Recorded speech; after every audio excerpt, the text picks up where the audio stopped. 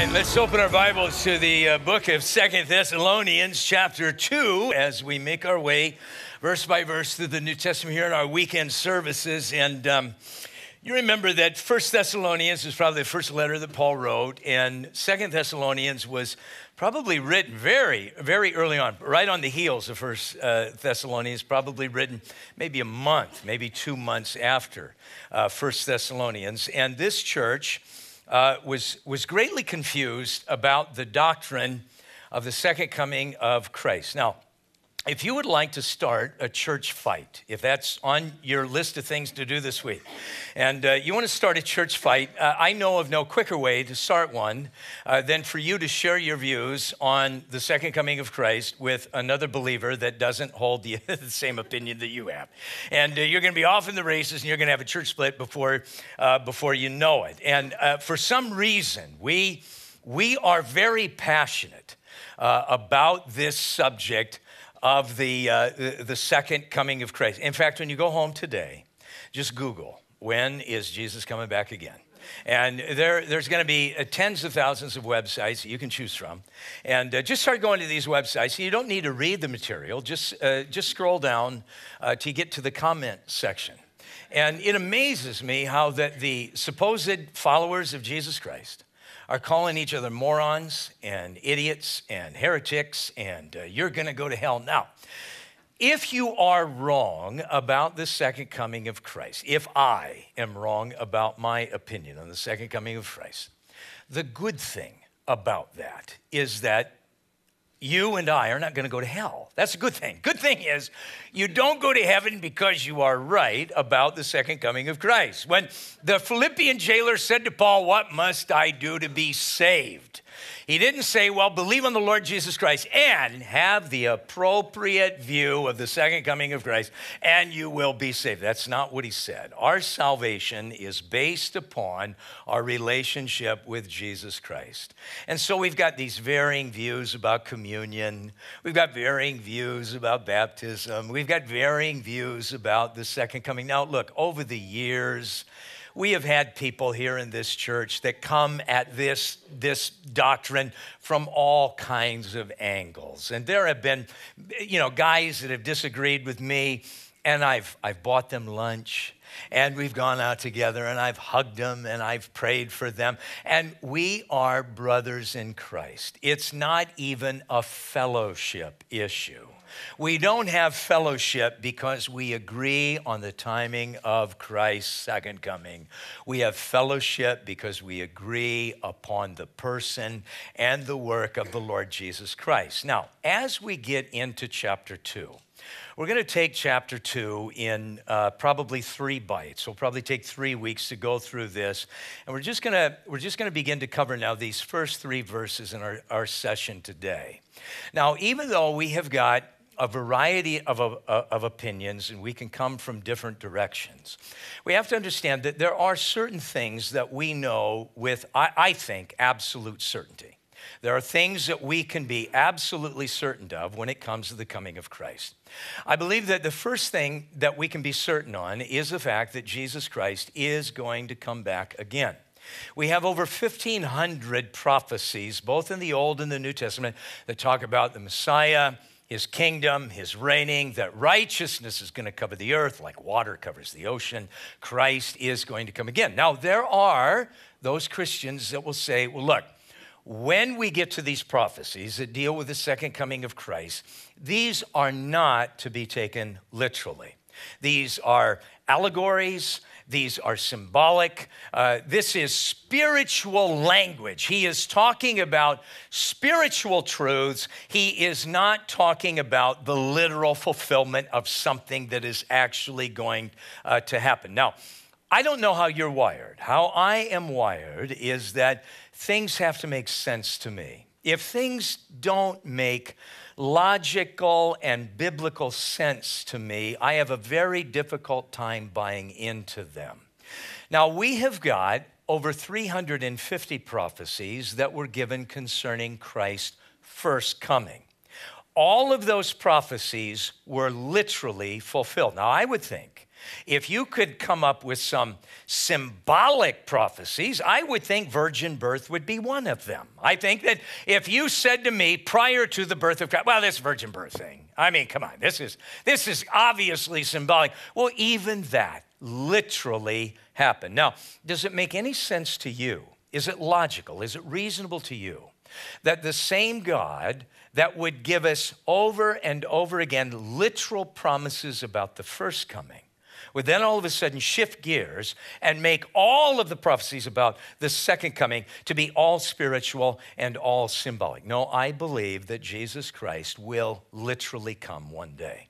I think that the second thing that we can be absolutely certain of is that the church is not going to experience the wrath of God. Now, you remember back in 1 Thessalonians, as we were going through it in chapter 1, he told them that Jesus has delivered us from the wrath that is to come.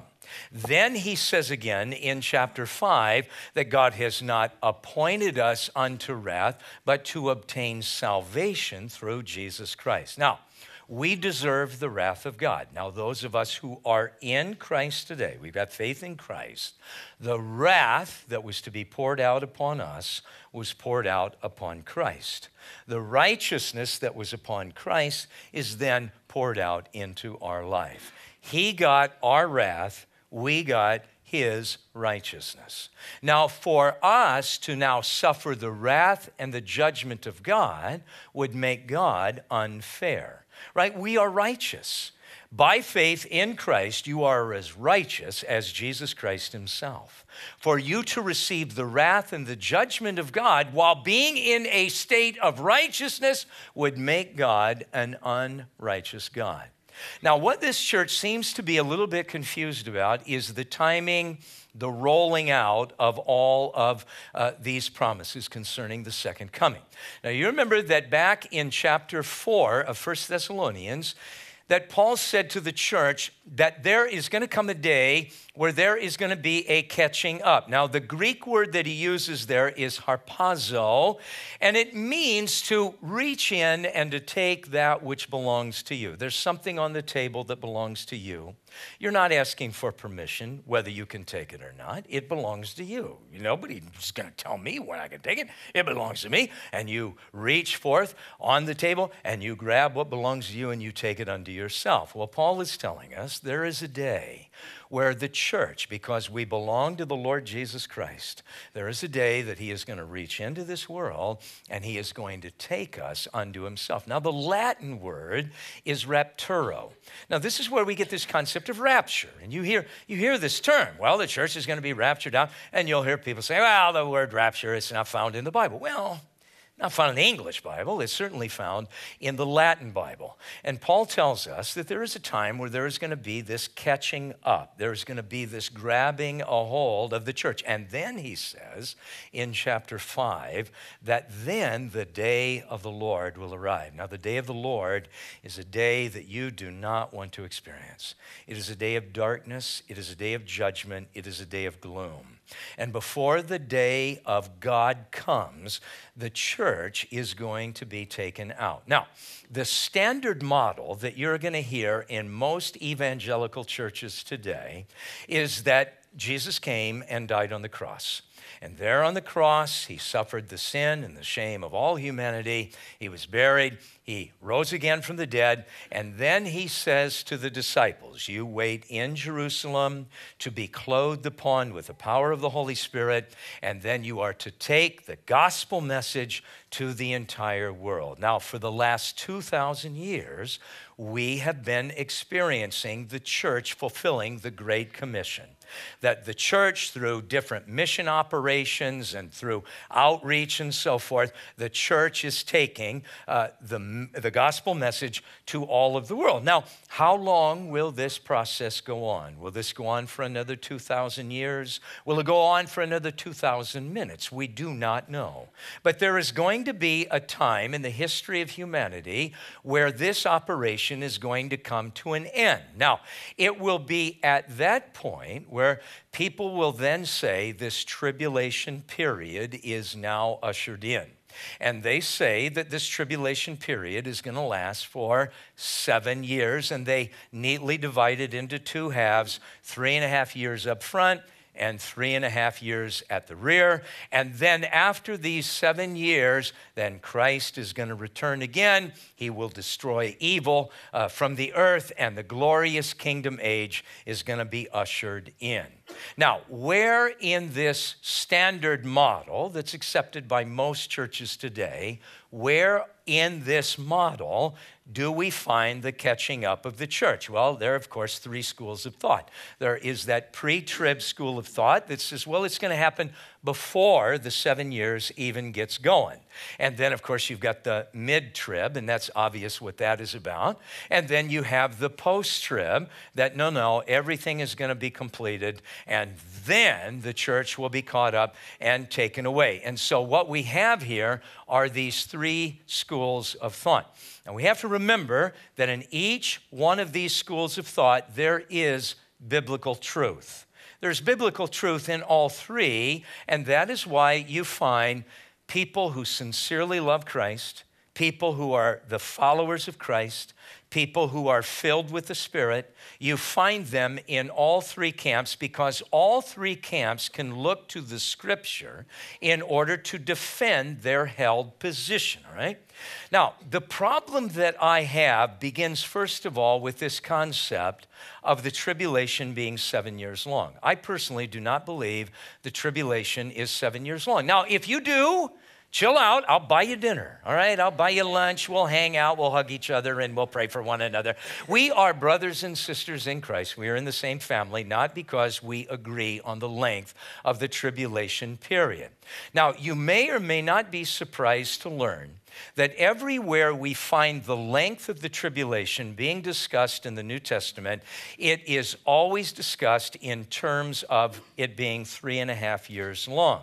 Now, those that promote a 7-year tribulation period say, well, where it talks about 3.5 years here, this is the front 3.5 years. And where it talks about 3.5 years here, it's talking about the last 3.5 years. There is not one verse in the New Testament that says that the tribulation period is 7 years long. Now, where we get the 7 years of tribulation is actually from the prophet Daniel.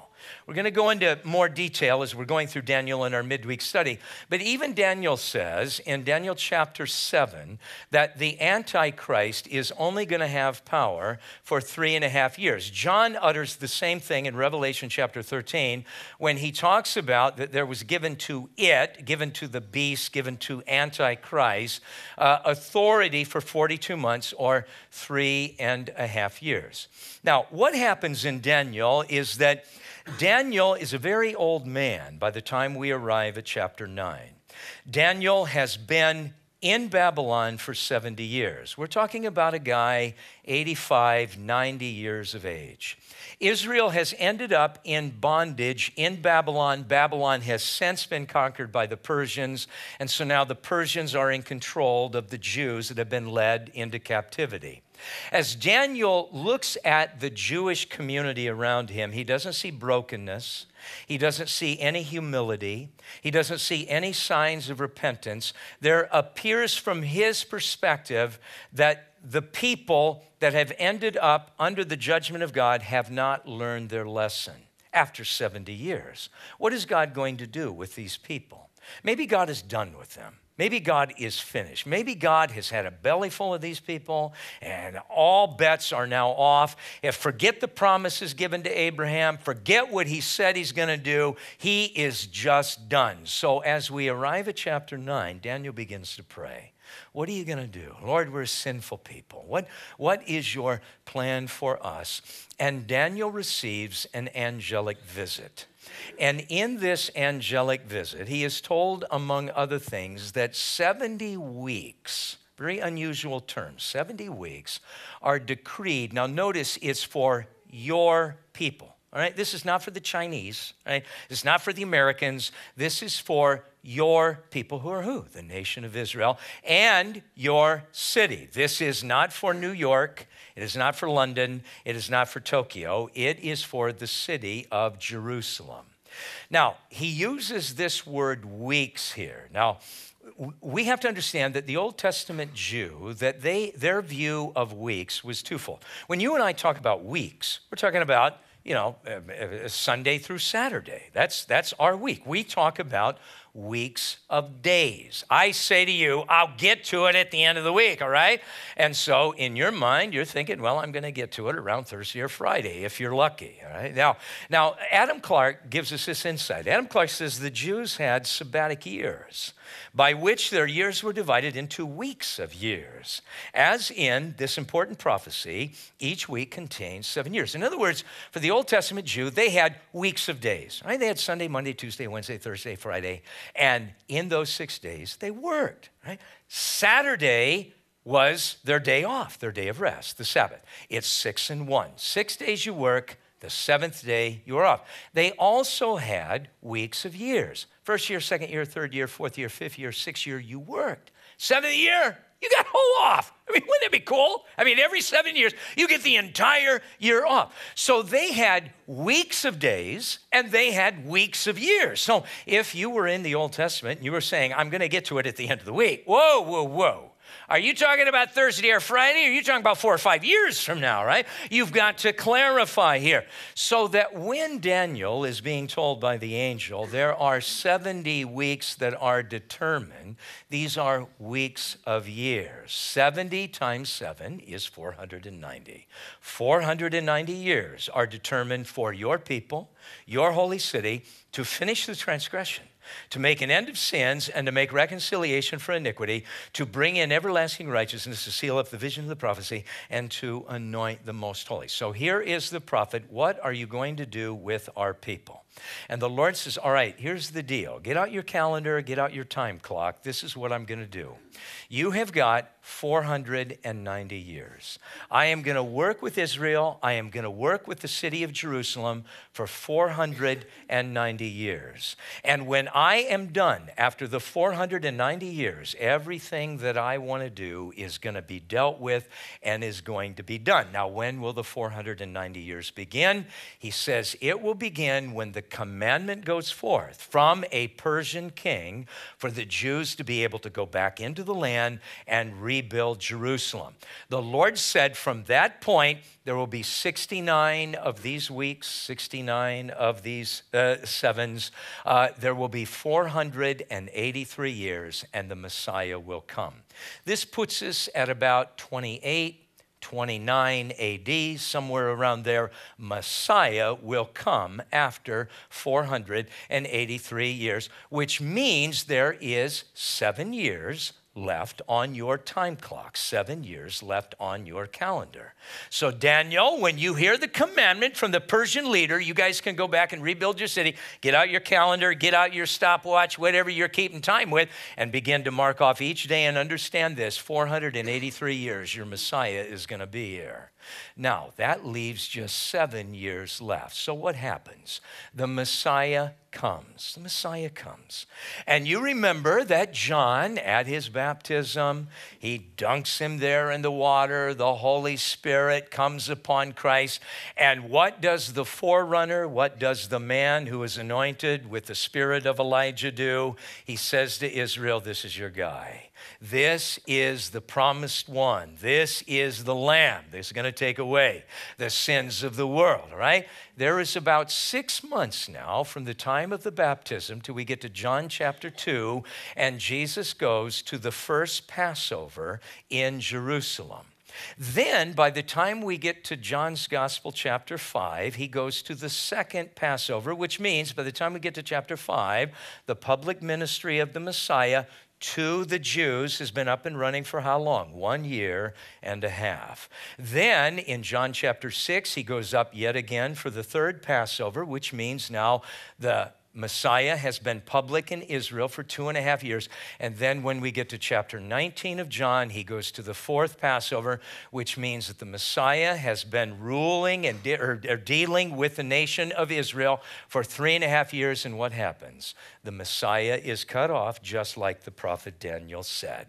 In the middle of that final week, the Messiah will be cut off. So that leaves how much time left on the prophetic time clock? 3.5 years. That is why everywhere in the New Testament we see the tribulation period being spoken of. It is always a 3.5 year period of time.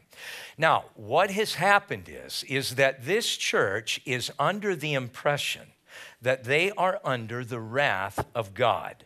And so now what the Apostle Paul has to do is he's got to circle back. Now, we can be very thankful. Once again, we can be very thankful for the misunderstanding of the Thessalonian church, because we are going to receive insight concerning the timing and the activity of this final 3.5 years that we find nowhere else in Scripture. So we are given insight because of their misunderstanding that the Apostle Paul now has to give further clarification on. Now, I believe that all of us come to the Bible with a bias. We all do it. We all come to the Word of God with an agenda.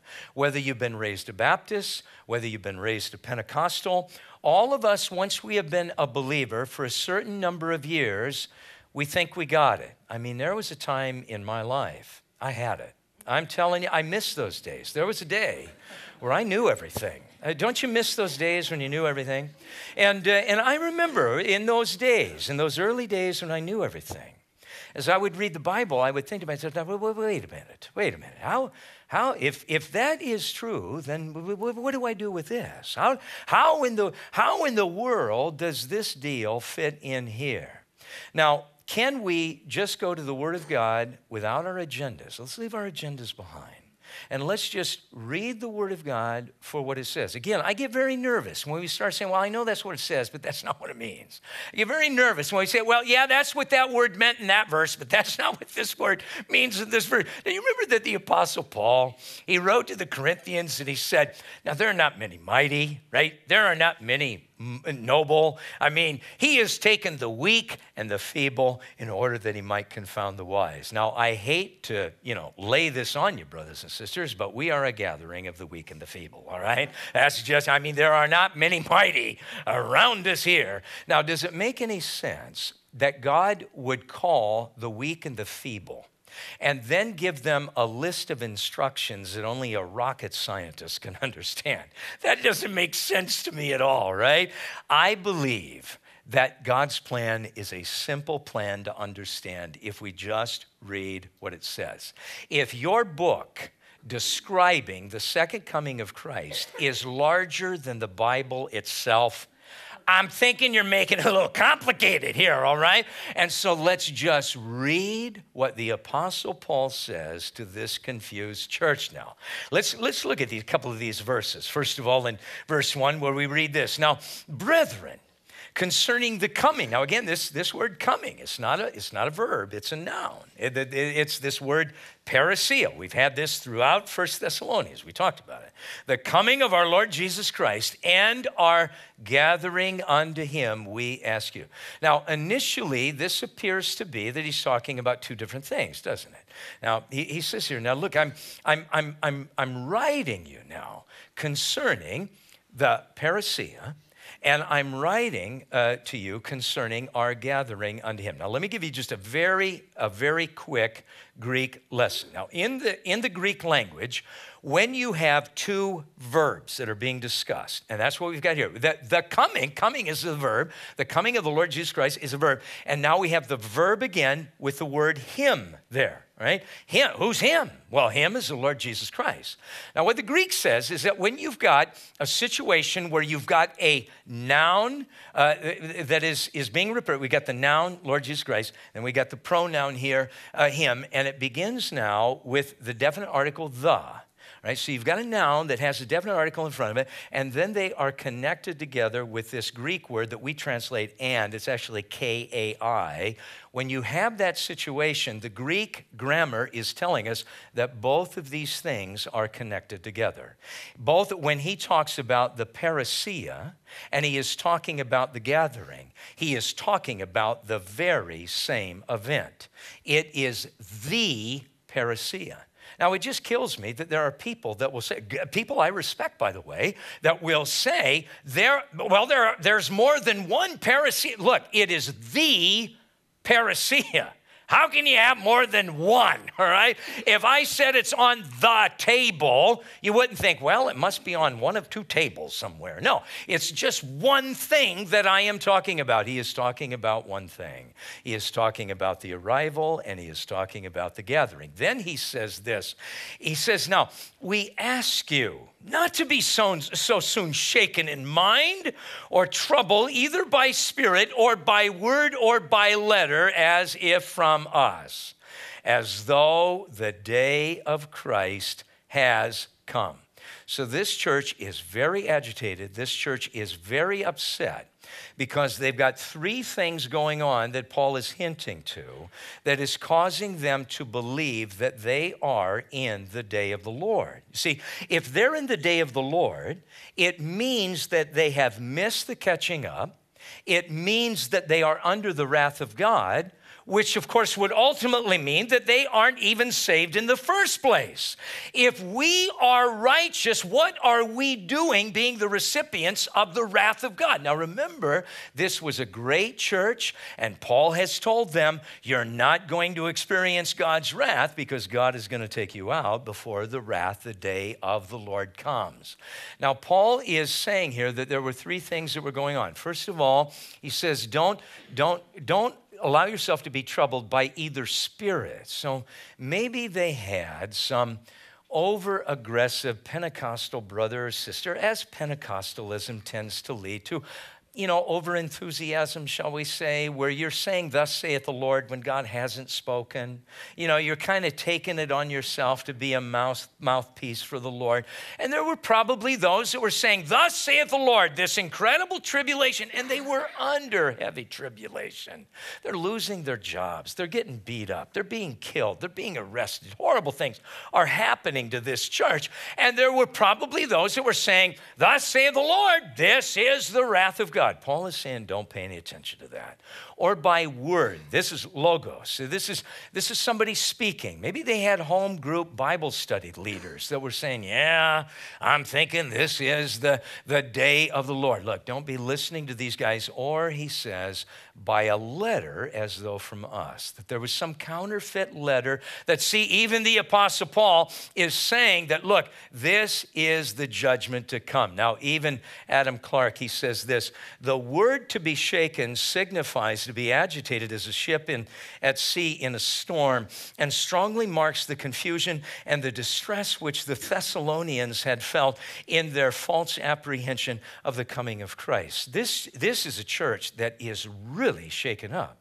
Now, how shaken up would you be if you honestly believed that you were the recipient of the wrath of God? I mean, here you are, you're thinking you're saved. I mean, here you are, you think you're right with God, and now all of a sudden, the circumstances of life have turned in such a way that you are now being told, this is the wrath of God. You're probably not even saved. How would you respond to a situation where you honestly believed you are no longer a Christian, and you have found yourself in a time of human history where it appears that repentance is an impossibility? How shaken up would you be? That's how shaken up many in this church was. Now, notice how Paul now seeks to comfort. Notice he didn't call them idiots, morons, heretics. Notice he didn't call any names there. Notice what he says in verse 3. This is what we'll zero in on here as we close. Let no one deceive you by any means, for that day, all right, the day of the Lord, God's judgment, all right, that day will not come unless, all right, so you see, the day of the Lord is not imminent. The day of the Lord is not going to happen an hour from now, right, because he's going to tell us there are tripwires that will have to be tripped before we can say, yeah, this might be the day of the Lord, all right? Now, notice what they are. He says that first of all, unless there is a falling away first, right? That happens first. And, now this is that Greek word, that connection word again. And the man of sin is revealed, the son of perdition. Now, we'll zero in on this guy as we start verse 4 next time we're together. Now, what Paul is saying is that, look, you cannot find yourself in the day of the Lord, because before the day of the Lord comes, there has to be a rebellion and there has to be a revealing. And if you haven't seen the rebellion, and if you have not seen the revealing, you are not in the day of the Lord. Now, again, as I point out, these two events are being connected with this Greek word here that we translate, and it's used in Matthew chapter 4 in verse 2 that Jesus fasted for 40 days and 49. These are being connected together. These two things go together. It's used again in Matthew chapter 4, verse 22, when the disciples left the ship and their father. These two things go together. They're leaving both of these things. In Matthew chapter 23, it's used again, woe unto you scribes and Pharisees. These two groups are being linked together. What he's telling us now is that these two things are being linked together. They're going to come right on the heels of one another. You're going to see a rebellion. You're going to see a departure. You're going to see people turning their back on the truth of God like never before. And right on the heels of that, you're going to see the revealing of a very, very terrible human being. Now, once again, the Bible Knowledge Commentary tells us this. This is a revolt, a departure, an abandoning of a position once held. This rebellion, which will take place within the professing church, will be a departure from the truth of God as has been revealed in his word. We are told over and over by the Apostle Paul that there is a scheduled deception coming to this planet, that there is going to be a time where men do not want sound doctrine. There is a time where those who appear to be in the believing community do not want to be confronted with the truth of the Word of God. Are we not beginning to see signs of that already? How many people do you know who profess faith in Christ, and yet they don't want to be made uncomfortable with what God's Word happens to say about a lifestyle choice that they have chosen?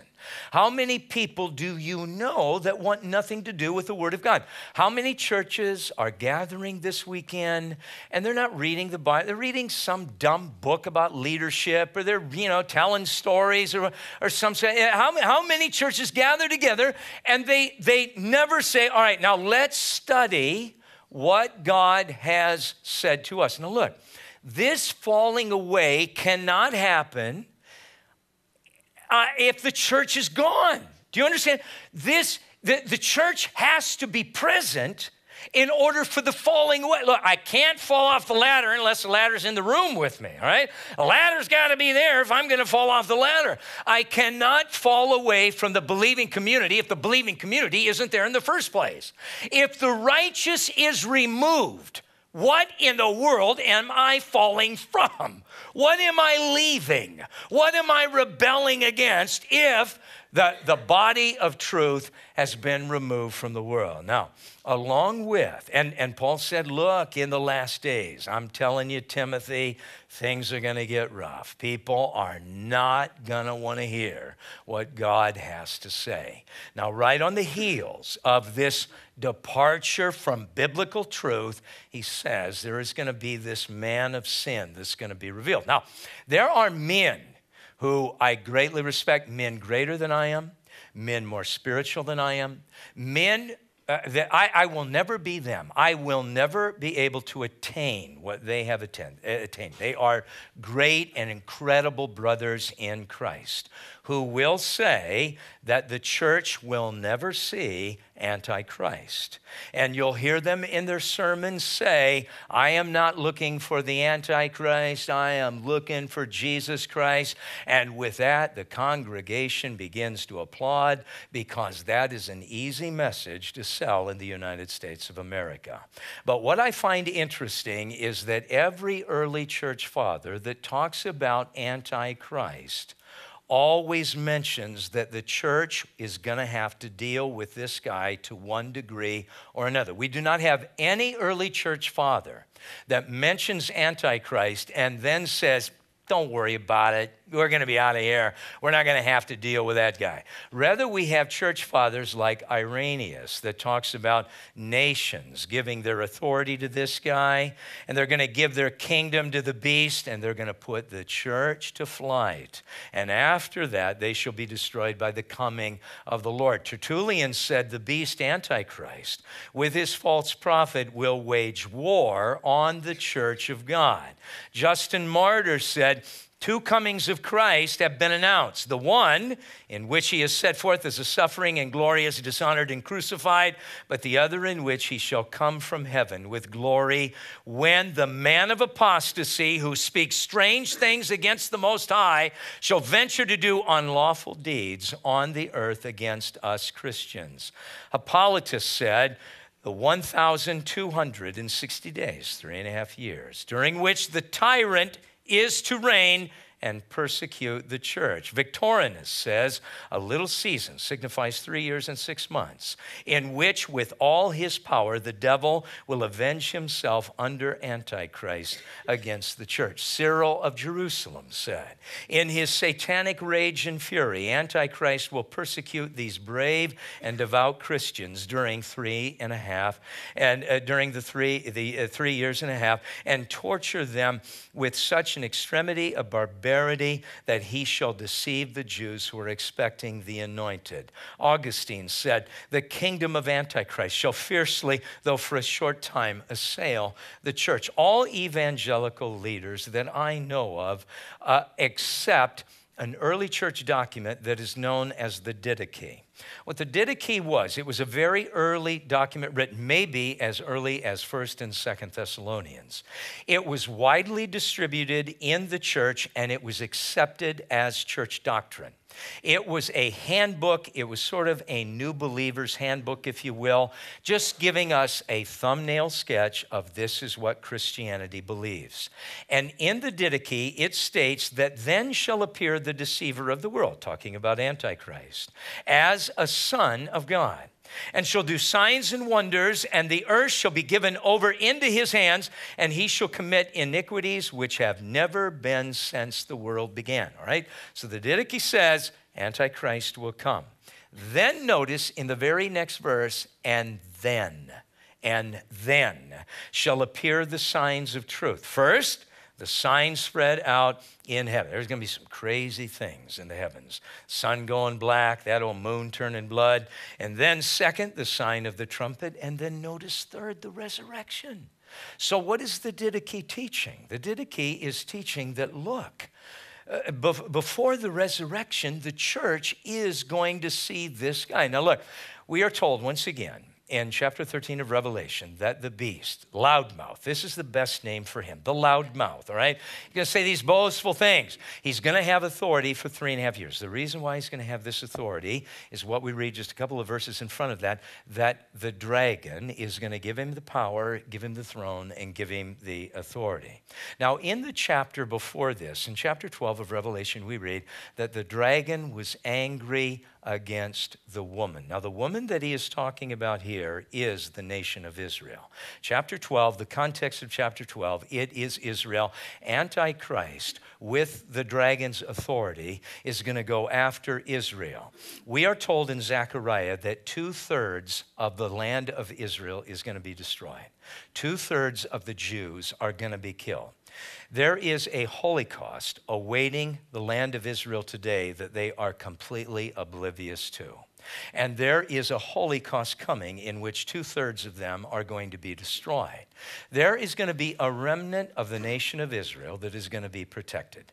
In the rage of the devil, because he cannot destroy the entire nation, he then turns his interest to the offspring of this woman and to those who have the testimony of Jesus Christ. These are not atheists, all right?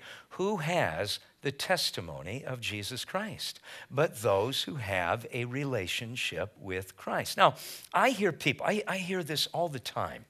And again, these are great guys. These are guys I respect, and they are going to be far more rewarded than any of us here. But I hear them say, and when I hear it, I rub my forehead because my head wants to explode. And I hear them say that, look, the church is the bride, and Jesus is the groom. Now, what kind of a groom beats up the bride before the wedding? The church is never going to encounter Antichrist because God will not allow his bride to be beat up before the marriage. And I want to say, brothers, do you not realize that the bride is getting the snot kicked out of her now? I mean, do you understand what an American perspective that is? Do you understand that when you get outside the boundaries of the protection of our glorious Constitution that we should all be giving God thanks for today, that when you get outside of the boundaries of that, the church is being butchered. The church is being destroyed. The church is being beaten up. Now, you think about this. We have got sisters in Christ living in East Africa. They are gang raped by Muslims, and then without any anesthesia, they then have their breasts cut off in case they got pregnant. They're not going to be able to keep that child alive. Now, you ladies here, you think about the turmoil, you think about the heartache and the trauma that would bring to you. Tell me what more could the Antichrist do to you that would be worse than that trauma that so many of our sisters in Christ are receiving in East Africa? When you and I talk about that, oh no, happy days are here again, and we're not, that old devil, he's not going to be able to touch us. I mean, do you understand that is a very American perspective? That our brothers and sisters around the world are suffering in incredible ways. Now, look, I don't know what kind of heartache we have in front of us. I don't know what your kids have in front of them or what your grandchildren have in front of them. But I do know this, that John tells us that they overcame. They overcame. Right? You can overcome in the darkest of hour. Now, notice how they overcame. 3 things. First of all, the blood of the Lamb. They have a grace relationship with their Creator. They are saved not by church attendance. They are saved not because they give money. They are saved not because they go on mission trips. They are saved because they are trusting in the blood of Christ. They are saved by grace through faith alone. And if you want to stand in your darkest hour, you have to have a grace-based relationship with your Creator. Second of all, they overcame by the word of their testimony. Do you have a testimony? Do you have a word of testimony? Can you stand before us and give us a testimony of God's personal work in your life? Do you have a personal relationship with the Lord where you can stand before us and you can say, God worked in my life here, and God worked in my life there, and God did this 5 years ago, and God did this for me yesterday, and if God did all of that for me in the past, as I go through this valley of darkness, I know that God is going to hold me, and God is going to sustain me, and God is going to keep me. If you do not have a word of personal testimony, you're not going to stand in the hour of trial. And then third of all, they did not love their lives unto death. They allowed the will of God to reign supreme. Whatever God calls upon me to do, I am going to be obedient, even if it means surrendering my life for whatever is will. Now look, I believe that martyrdom is a spiritual gift, all right? I believe it. I mean, I'm telling you, I think about my neck being put on the chopping block and they're telling me to recant. I could not deny Christ faster. I'm telling you, I know who I am. And if I am ever to remain faithful to God, it is going to be a miracle. It is going to be a miracle. And it is going to be a work of God's Spirit in my life. And that's what we have to be praying for. God, you have been at work in my life. You got to keep working. God, do not stop working. You stop working, I'm in big trouble here. Now, look, understand we may have dark hours in front of us. We might have. It might be thousands of years in the future. I don't know. But I do know this. God has not promised his people a free ride.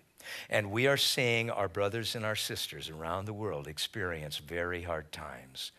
And are we better than them? Are we better than them? We're more spiritual than them? We got more faith than they've got?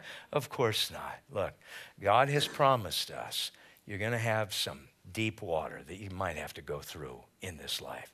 And you're going to make it through that deep water if you trust in the Lord. So let's pray. Let's pray. Whatever comes, we as a people, we're going to be found trusting in the Lord. Let's pray. Father in heaven, Lord, we want to thank you that you have not promised us a bed of roses anywhere in your word. You haven't promised that. But Lord, you have promised us that you would be with us until the ends of the earth. You have promised us that you would be with us to the end. And even as Paul, the writer of this letter, even as he went through some hardships, you spoke to him and you said, your grace is sufficient. Your grace is sufficient. And your grace got him through that dark hour. And so, Lord, I pray, I don't know where the pressure is of my brothers and sisters here this morning, but I pray where that pressure is, they'd be turning it over to you. And they would be asking for your help to manage their marriage, manage their problems at work, manage their problems in their family, manage their problems with their kids, their finances, wherever the pressure is, Lord. May they be crying out to you that by your grace, they'd be able to manage.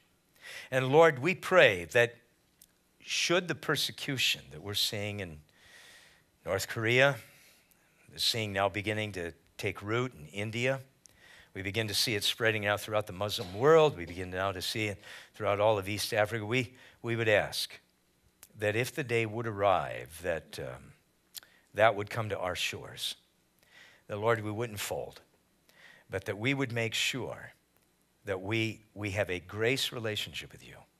We would make sure that you are personally at work in our life. And we would make sure that we want your will as much as we want anything in this life. Lord, that's your work. And so we pray, complete your work. Give us faith that whatever we have to face in the future, that we as a congregation would be found faithful. Not because we're great, but because you are great, Lord. Manifest your greatness in and through the lives of your people. For we ask these things in Jesus' name. Amen.